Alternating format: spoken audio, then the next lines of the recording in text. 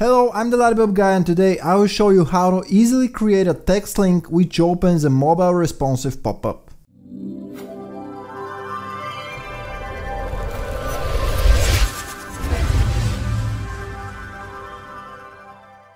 Okay, so I have spent a few hours searching for a good way to create text link to pop-up, but finally I got one. It's called PopUp by Subsisting.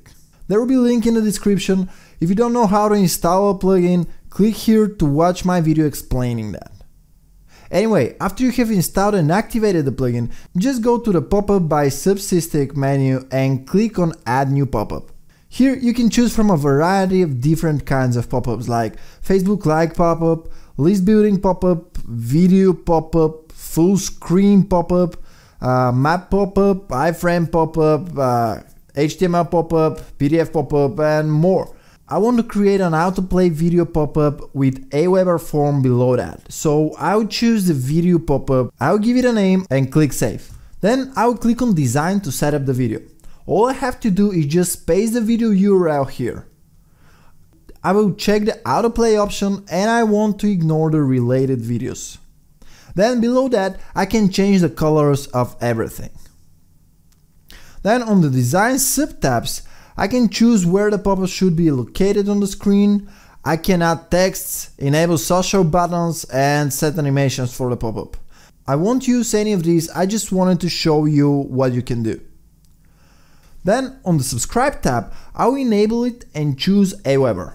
Then I'll just need to enter the list ID, which can be found under list options, list settings in your Aweber account. I'll just paste it here and then I'll set the ad tracking, which is used to know where the subscribers came from, and you can also set a specific follow-up series for each ad tracking. I'll just write pop-up here. Then I can choose the URL that the new subscribers will be redirected to and change the button text. If I really know what I'm doing, I can even edit the CSS and HTML codes here. So now when I'm done with these things, I'll go to the main tab and set up when the pop-up will show, when it will close and who can see it. I want it to appear when a text link is clicked, so I will choose the click on certain link. I also want people to be able to close the pop-up when they click outside of it. I'll leave everything else as it is and save the pop-up. Now I'll copy this shortcode here and we'll go to edit my post. Here's the text that I want to trigger the pop-up when clicked. I'll just make it a hyperlink and paste the shortcode instead of a URL. So that's it. Now it is working.